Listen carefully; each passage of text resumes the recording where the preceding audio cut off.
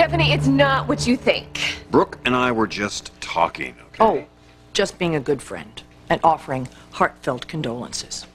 Yeah, that's right. I'm sure that's not the only thing she offered you. Oh, Mother, stop it. I really resent that. I gave you the benefit of the doubt after the conversation we had earlier. You said you weren't going to cause any problems. Now, what if one of the children had walked in and seen you, too? Aren't they suffering enough with the loss of their mother? Do they have to see their father in the arms of his ex-wife? That's enough, Mother. Oh, I know. There's absolutely nothing inappropriate going on here. Right. I know you think I'm overreacting, but I'm not. Until your dad hears about that A you got today, he's gonna be so proud. Hey, guys. What's going on? Oh, my son, this is excellent. You did great. Is everything all right? Because it kind of felt like I just walked in on something. Everything's fine. Are you sure? Because if you guys need to talk, I can just take Thomas down by the pool. No.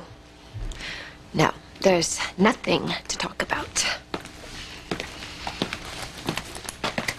Hi, Thomas. What is it that you have there?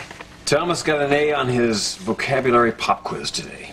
Oh, wow. That's great. Yeah, the teacher said he didn't have to take it, but he wanted to do it anyway. See? Told you your dad would be so proud. That's a wonderful accomplishment.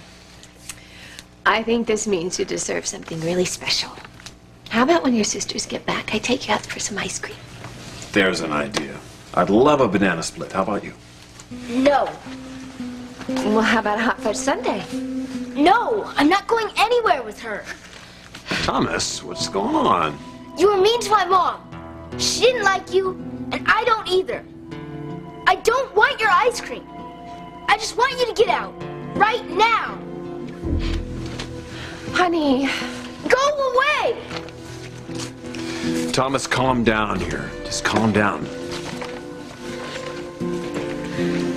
Well, I think the best thing you can do for this family is just keep your distance. Hey, talk to me. What's going on? I don't want her here. Please, Dad. Thomas, we don't kick people out of this house. If we want them to go, we ask them politely, okay? She shouldn't be here. Honey, you want to go upstairs? Brooke, I'm sorry about all this. No, it's all right. I was leaving anyway. Good.